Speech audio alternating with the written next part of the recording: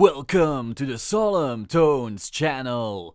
Today we are going to program some cymbal chokes because some people haven't been really using them because obviously I didn't really go over them specifically in the first announcement video for Mjölnir drums. So we have Mjölnir drums right here. Now, first off, some people were asking for a dry playthrough of what the drums sound like without any processing. So there's literally the mastering chain is off, there is zero clipping, zero bus compression. Like obviously, generally you will still want to do some minor bus compression on your drums once you're going to add them into the mix. But so right now it's completely dry, the absolute dry sounds. We're also on the balanced default preset. I guess I maybe put the snare up a little bit, but that's it. Humanize function on about 4 or 3, somewhere around there. Anyway, so I'll quickly play those so you know what those sound like, completely dry, and then we can go into cymbal chokes.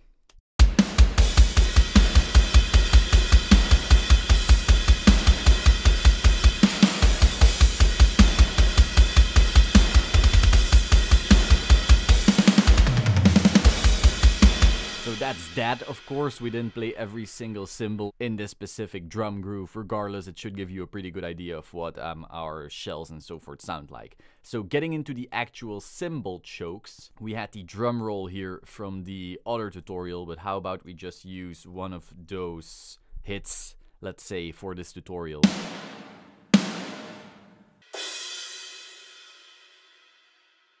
Alrighty, so we have our cymbal hit, and now as you hear, the second you play it, it will just ring out as long as it can. So this is what it sounds like, it will just ring out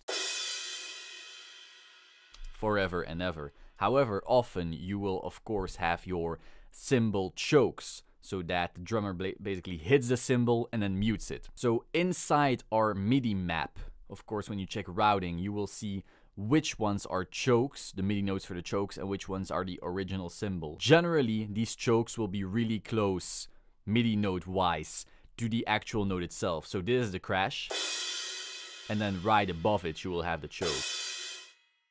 And as you can see, the second you play the choke, the cymbal will actually turn red. So when you play it regularly, it goes white, yellowish, and then when you play the choke, it's red. So as you can see, white, then choke, red. So this way you actually have a visual cue when you're actually choking that cymbal. How about we put a cymbal choke at the quarter note right here. So now instead of ringing out, it will be choked right here after one beat. It doesn't automatically kill everything because that wouldn't be realistic. You're still in a drum room, and so of course there is still some reverb going on, but you do hear it being killed and then having that slight shimmer still going on, and that's what a cymbal choke is obviously supposed to sound like. So one more time. So it plays and then immediately mutes. You have a little bit of shimmer and then it ends. So this way you can have some really tight cymbals here and there, just like a drummer would play it. So that was it for this really short tutorial on Mjölnir drums and programming your cymbal chokes. As I said before, if you want to use these, you can always check it out right here, or just play around with your MIDI notes. You will see which cymbals go red when you hit their chokes. Now before I sign off, I will say if you haven't picked up Mjölnir drums just yet, you can still do it with the code LAUNCHDRUMS to get 15% off. I will put a link in the description, so make sure you grab that before the code runs out. Thank you so much for watching. Subscribe to the Solemn Tones channel and click the bell button to stay up to date, and I will see you soon. Ciao!